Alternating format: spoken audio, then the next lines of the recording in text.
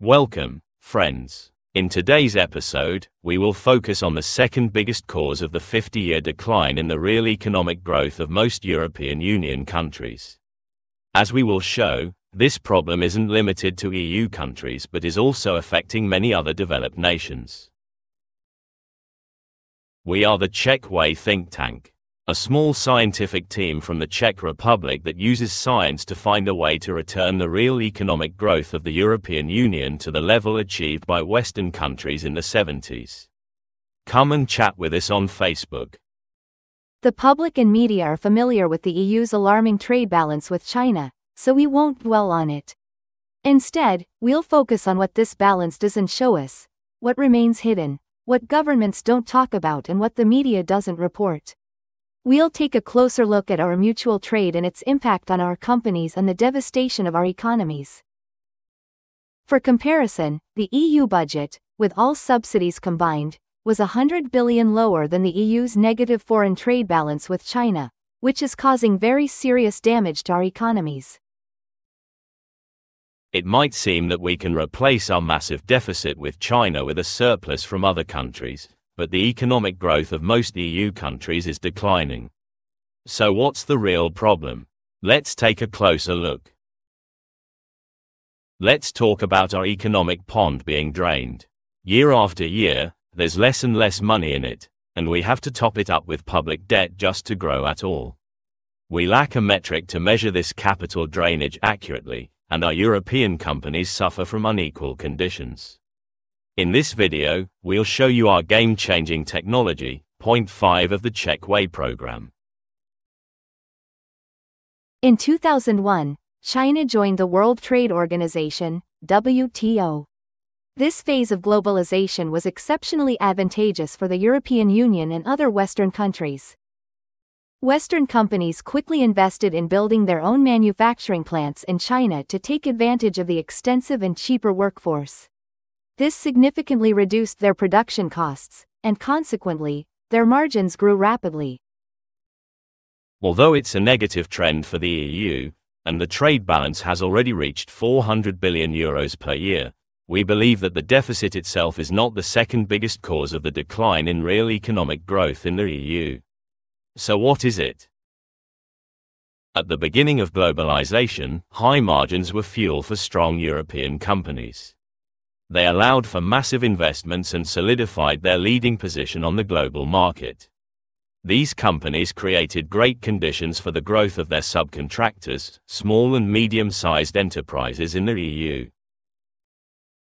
In this phase of globalization, it's different. The deficit with China cannot be replaced by surpluses from other countries, because in those markets, European companies are fighting tough competition and selling with much lower margins. Large European companies are losing their position, which has a negative impact on small and medium-sized enterprises that are lacking orders. When a customer in the EU buys a bag from a European company, for example for €35, the company might produce it for €4.38 in China, at €8.75 for other costs, and pay €12.16 in taxes. This model returns a total of €31.06 to our market. These funds fuel our economy, and small and medium-sized companies can breathe. With the development of the internet, the rules of the game have changed. Chinese companies bypass the European middleman and sell directly to customers at our prices. A bag of comparable quality is now often sold for €30 to destroy European competition. It's produced for €4.38 in China, with €1.29 for other costs. They pay less in taxes, just €6.73, because they don't pay income tax or social and health insurance in the EU. While in the first case €31.06 remained in our economy, with every bag sold through a Chinese e-shop, €22.63 drains from our European market. This is devastating for our market. As can be seen from this comparison, the 1 billion we lose due to Chinese e-shops is definitely not replaced by exporting more cars for $1 billion.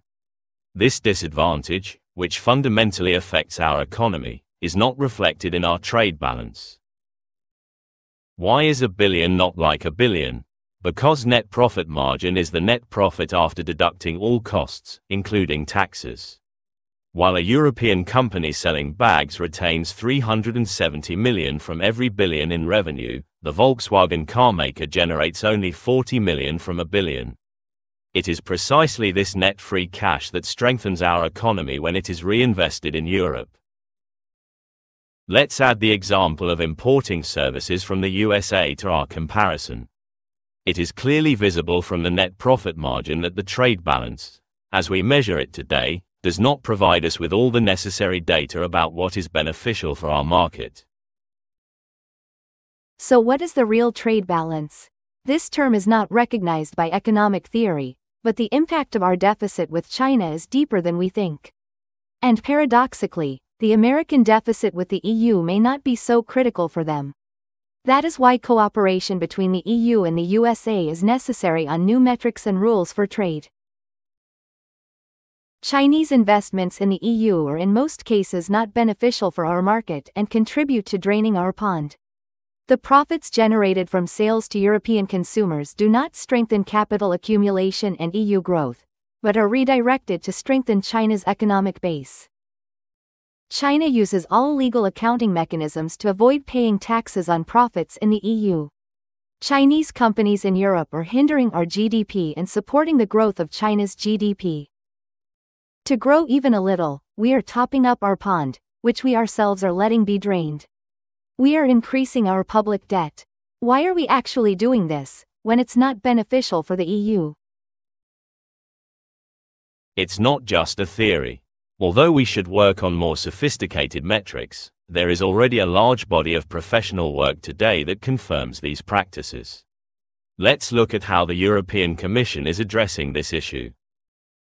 One of the 4 pillars that the European Commission established before its election was competitiveness and growth. In previous videos, we have continuously shown you evidence that most EU countries achieve lower growth in their economy in each subsequent period than in the previous one. Now let's look at the competitiveness of European companies against Chinese ones. And how would the European Commission want to strengthen competitiveness? Not only labor, but all costs are more than 6 times lower in China. It is not even theoretically possible for competitive conditions to be leveled by any technology. Competitive conditions can only be leveled by changing the rules. If the Chinese want to sell cars in the EU, let them produce them in the European Union under the same conditions. Our video shows that a European company with high costs cannot defend itself against manufacturers from China, because their total costs are much lower. So how is it possible that the European Commission, even with its advisory teams, would propose and push through such a naive pillar number 1? It is obvious that we must support innovation, but that is not enough. Without a change in trade rules, the decline in economic growth cannot be stopped. Dear friends, in our opinion, unequal trade competition is liquidating our small and medium-sized business sector, and it survives only because of subsidies. The capital outflow due to disadvantageous trade conditions is the second biggest reason why we have to increase public debt, and the amount of this debt is an existential threat to the European Union itself. We are convinced that the long-term growth of all countries is possible by expanding the existing pie, and not just by redistributing it. We would like to prove, with the help of a completely new, game-changing technology, that the economies of EU countries and the entire world can grow at the same time, but not under current WTO conditions. The vision of Point 5 of the CzechWay program is to design and build a global macroeconomic simulator, which will help to advance knowledge in the field of economics to another level with the help of artificial intelligence and a large number of simulations. Why is this game-changing technology? If we had built this simulator 50 years ago, we would have much higher economic knowledge today. There certainly would not have been a 50-year decline in the real economic growth of EU countries, nor a disadvantageous trade balance with China. From the very beginning, we would have set such WTO conditions that would not have been disadvantageous for the EU. In this episode, we have already introduced you to the second point of the 5-point CzechWay program. As a reminder, in previous episodes, we introduced you to point number 1, the world's first profitable form of transport, according to the CzechWay concept. What exactly do we mean by profitability? Today, when you travel by car, you have some costs. You pay for the car's depreciation, fuel, but the user does not pay for the transport routes, and they have to be subsidized. Profitable therefore means that the new form of transport is so efficient that it covers all three mentioned types of costs and even creates a small profit. In the next episode, we will go into more detail about how the global macroeconomic simulator can increase the living standards of all humanity. Thank you not only for watching this video, but also for helping to push the project forward. There are already more than 5,000 of us since January of this year. We promise you that we will not stop, and together with you, we will find a way, with the help of increasing knowledge in economics, to ensure a rise in living standards for all of us. We look forward to seeing you in the next episode here on YouTube.